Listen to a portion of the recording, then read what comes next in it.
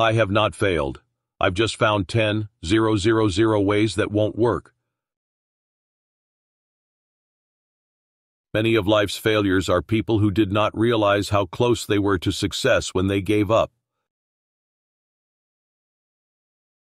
Genius is 1% inspiration, 99% perspiration. If we all did the things we are really capable of doing, we would literally astound ourselves. When you have exhausted all possibilities, remember this: you haven't. Nonviolence leads to the highest ethics, which is the goal of all evolution. Until we stop harming all other living beings, we are still savages. 5% of the people think, 10% of the people think they think, and the other 85% would rather die than think. To invent, you need a good imagination and a pile of junk. Negative results are just what I want. They're just as valuable to me as positive results. I can never find the thing that does the job best until I find the ones that don't. There are no rules here. We're trying to accomplish something. Opportunity is often missed because it comes dressed in overalls and looks like work. The doctor of the future will give no medication, but will interest his patients in the care of the human frame, diet, and in the cause and prevention of disease. Tilda. Just because something doesn't do what you planned it to do doesn't mean it's useless. I have friends in overalls whose friendship I would not swap for the favor of the kings of the world. Restlessness is discontent, and discontent is the first necessity of progress. Show me a thoroughly satisfied man, and I will show you a failure. Everything comes to him who hustles while he waits. Unfortunately, there seems to be far more opportunity out there than ability.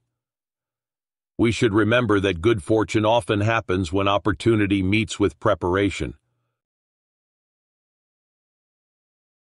I find out what the world needs, then I go ahead and try to invent it. There's a way to do it better. Find it. To do much clear thinking, a person must arrange for regular periods of solitude, when they can concentrate and indulge the imagination without distraction.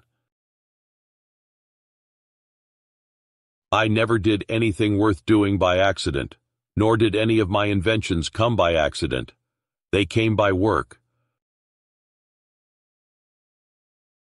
The first requisite for success is the ability to apply your physical and mental energies to one problem incessantly without growing weary. I am proud of the fact that I never invented weapons to kill. Nearly every person who develops an idea works at it up to the point where it looks impossible, and then gets discouraged. That's not the place to become discouraged. We will make electricity so cheap that only the rich will burn candles. All Bibles are man-made. There is no expedient to which a man will not go to avoid the real labor of thinking. Our greatest weakness lies in giving up. The most certain way to succeed is always to try just one more time. Nature is truly wonderful. Only man is truly foul.